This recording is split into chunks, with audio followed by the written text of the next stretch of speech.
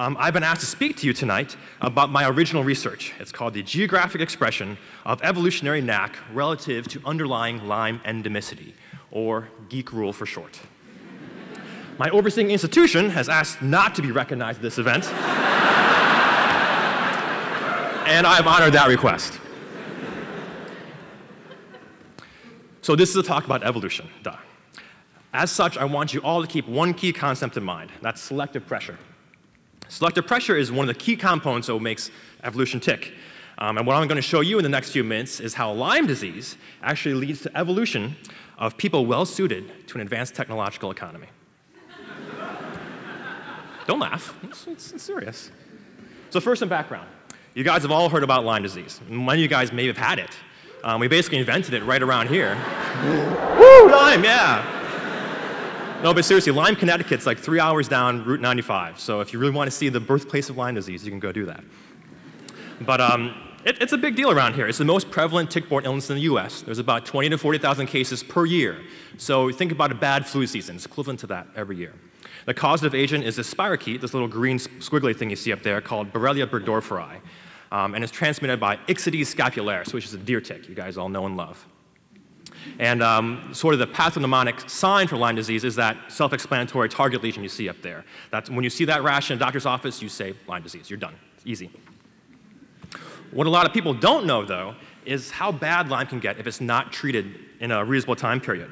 There's a lot of bad effects associated with end-stage Lyme, everything from meningoencephalitis to facial palsy to heart block to septic arthritis. Speaking from the standpoint of evolution, all these conditions reduce your reproductive fitness, and as a result, you want to avoid Lyme disease. This guy here, for example, he has Bell's palsy or facial palsy. The left side of his face is completely paralyzed. He can't wrinkle his forehead on his left side, he can't close his eye on his left side, and he can't really keep his mouth shut on his left side either, so he's going to be drooling. So I'm sure he's a nice guy, but he's not going on a date anytime soon. His genes aren't getting propagated anywhere. And when it comes to evolution, propagating your genes is what it's all about. So if you want to spread your genes, you want to avoid Lyme disease. How do you avoid Lyme? Well, the simple answer is you stay indoors, away from all those nasty ticks, right? So it follows that Lyme disease applies selective pressure to stay indoors. That's not the only way that Lyme applies selective pressure, though. As it turns out, the mainstay treatment for people of sexual maturity who have Lyme is the drug doxycycline. Doxy has the unfortunate side effect of causing extreme photosensitivity. So if, evolutionarily speaking, you're unfit/stupid enough to go outside and get Lyme, and then you're unfit/stupid enough to go outside while you're taking doxycycline for Lyme, you end up looking like this. Or like that. And again, no offense intended, but these folks aren't going on dates anytime soon. Their genes aren't getting spread. So again, the net effect of all this is a strong selective pressure from Lyme pushing people indoors. But here's where it gets interesting. In addition to staying away from Lyme, there's a lot of other benefits of staying indoors. You read more, you spend more time around computers, you learn more, you increase your knowledge. And in general, more knowledge leads to more success, higher status, higher wealth. So the end result of all this, selective pressure at work from Lyme, is that you get an adaptive phenotype. These are people who have adapted well to areas where Lyme is endemic. So these are people who are confined to indoor environments. They're pale, because they're not out in the sun. They're well educated, and they're good with technology. In short, they're geeks. And so it follows that geeks are exactly who we expect to see thriving in Lyme endemic areas. And what's more, people who spend more time indoors tend to mingle more with other indoor-centric people. So a couple pairings result, and the end effect of geeks mating with geeks is more geeks. Now that's a big-time evolutionary win. And why is it happening? Because of Lyme disease. And one more thing. This is just the icing on top of the cake here. Remember our friend doxycycline. This is the mainstay treatment for Lyme.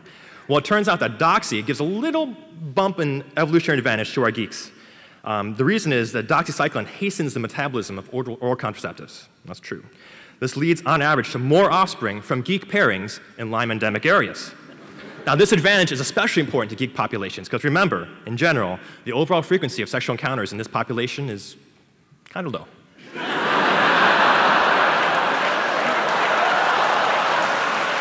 So you want some data? Here's some data.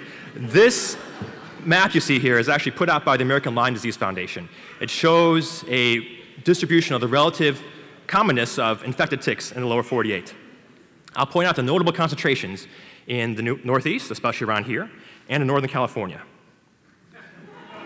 So you ask yourself, what do these places have in common?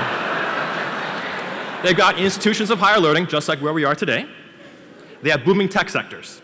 And what's fueling all this? It's our adaptive phenotype people. It's our geeks.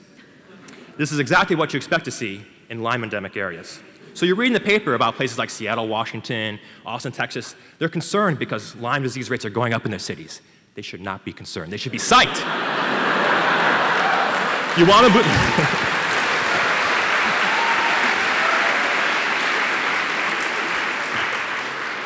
If you want a booming tech sector, you need geeks. If you want geeks, you need Lyme disease. That's Geek Rule. Thank you very much.